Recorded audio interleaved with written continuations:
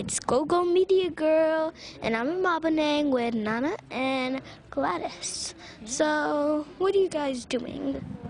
We do African couture, but very modern, very hip, very street. That's basically what we do. We specialize in females and males. Yes, but she's the face of the brand, actually. I'm just because, you know, women and fashion. Yes, guys, we just the idea and the power behind it, but she's the face of the brand. Did you ever think of doing a brand, maybe your face on it? Not really. I think female faces sell more than guy faces, but that's my opinion on that. Okay. And what's the name of you guys' brand? Okay, our brand is called Gladys Couture. We're based in South Africa in Centurion. Yeah. Okay. So, what kind of what's African hip? What's African that? hip? Like you see the cap I'm wearing. We've got shoes as well. Like you can see the shoes she's wearing. So we basically take the material and try and bring it into like a more street fashion. You know, so we can take your jacket that you have, and we can add some Africa to it.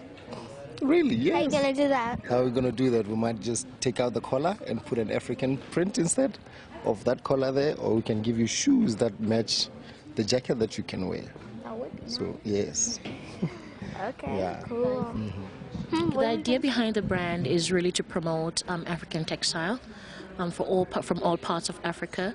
So we have textile from South Africa, North Africa, more the corners of Africa, and you know, Western flavored styled, but also very modern. So yeah, so that's what we sell in our clients. So why do you guys prefer African styles instead of all the choices that are out there? You could have chose something else, but you chose this thing. Why? Because we are in Africa, and I think it's our heritage. Her mother's been in this industry for a while as well. She also does African couture for older ladies.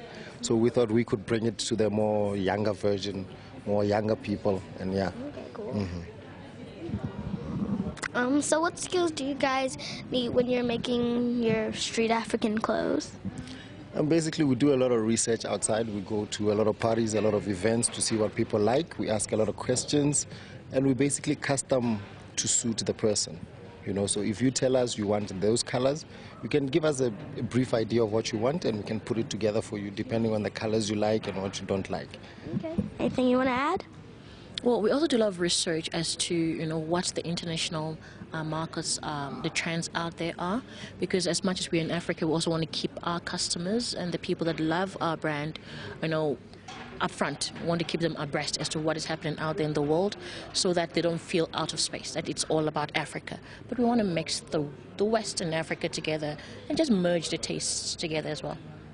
Yeah. Okay, cool. So what school skills do you guys use when you're doing the designing? School skills. Well, first of all, you should be able to draw a little bit. You don't need to be a great artist, but you should be able to put some lines on paper just to see how it will look. And you should be able to cut the material as well, you know, using scissors. You know how you always cut stick figures out of paper? You can do the same thing with clothes. You can cut the design you want from paper before you cut it onto the material itself. So that's school skills that you can use as well, yeah. Cool. Like, so, anything? I mean, it's very simple. For children, children like to play with dolls and stuff. We're able to make kids' dolls, you know, dressed up in African material, but they're also very modern as well. So, marketing, be able to sell your products also, that's important. If you can talk and you know how to explain things quite simply, that's important. Okay, cool. Well, that was Nana and Gladys and GoGoMediaGirl. Thank you very much. Okay.